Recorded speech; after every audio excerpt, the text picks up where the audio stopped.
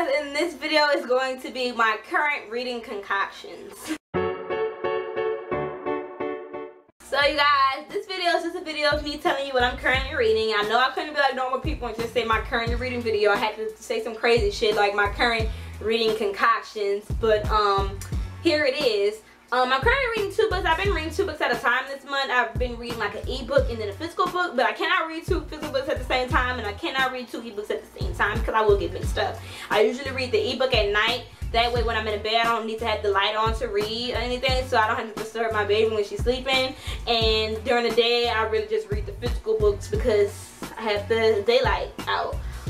But the e-book that I'm currently reading is a book that I got from NetGalley, and it comes out next month. It's called Elementary She Read by Vicky Delaney, and it's part of a series. It's going to be the first book in a series called A Sherlock Holmes Bookshop Mystery, and it looks like this.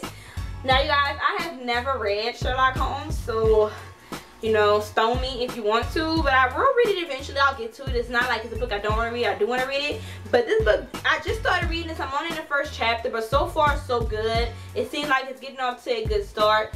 So I think from the first chapter, I think this might be between a 3 and a 5-star rating.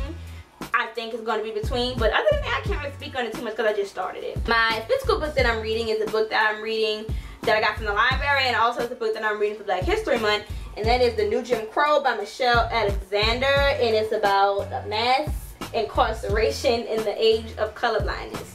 This is a book that I do not see much on BookTube. I also just started reading it, so I can't really speak on this book, but I have not seen this on BookTube at all. Like, I have to search for this, and even then I've only seen like a handful of reviews.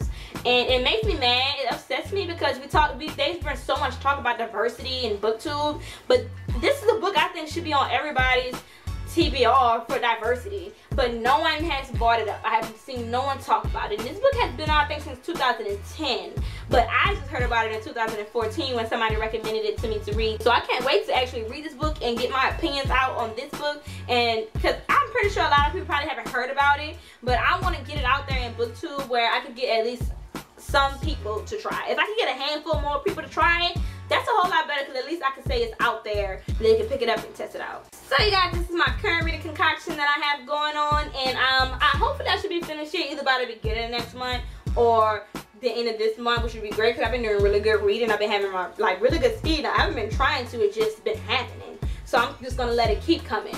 And thank you guys for watching my video. Don't forget to like, share, and subscribe. Check out my other videos, and I'll see you guys later. Bye.